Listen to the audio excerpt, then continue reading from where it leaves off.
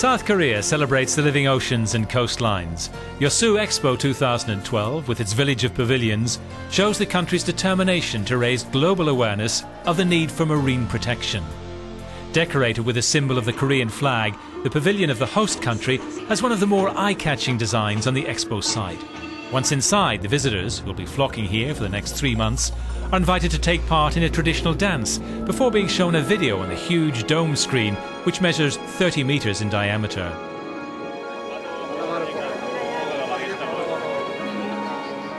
The futuristic sea orbiter of designer Jacques Rougerie is central to the French pavilion. The prototype uses currents to drift across the ocean. It's a vessel which can sail along the Gulfstream with 18 passengers on board who can gaze below the surface.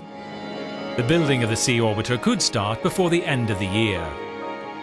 Visitors to the Spanish pavilion enter a darkened space, illuminated by the changing lights of the tubes with samples of water collected 5,000 meters below the surface.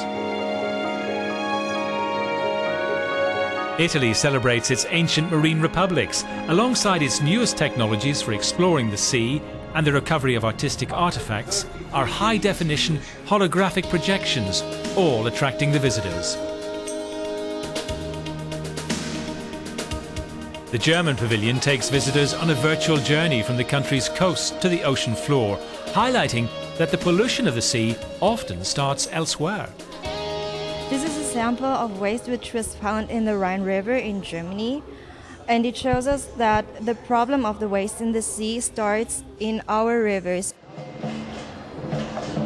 Visitors come mainly from South Korea or from neighbouring Asian countries, but there are also international tourists.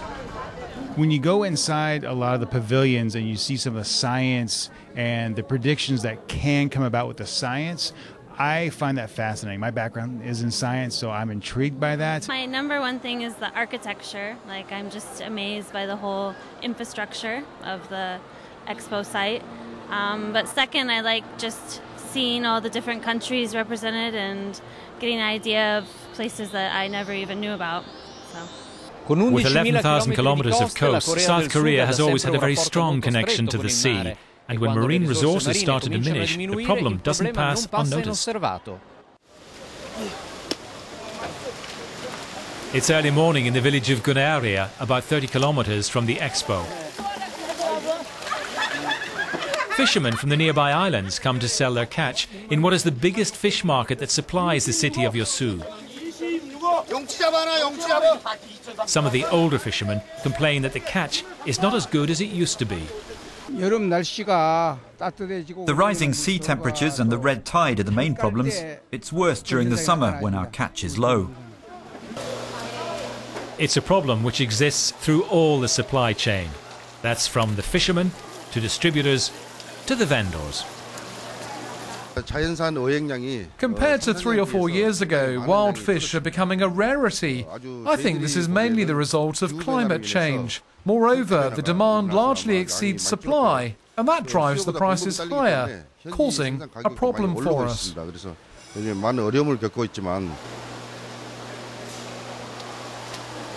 Intensive fishing and pollution have contributed to impoverish marine life. Problems which have been known about for a long time. Now there is a relatively new threat to the oceans, known as acidification. The ocean is becoming more acid, and it's in fact now 30% more acid since the Industrial Revolution, and there's a possibility, if we keep going on business as usual, that the ocean will be 150% more acid. If there were ever a reason for countries to decrease carbon dioxide emissions, this has to be one of the biggest reasons. Man is responsible for the degradation of the sea.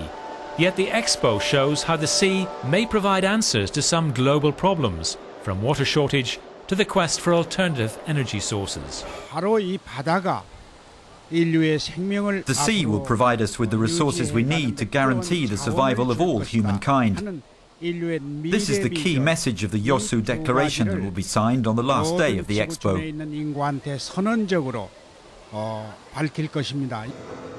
Organisers rely on digital technology, light effects and water cannons to convey the message of harmony with the sea.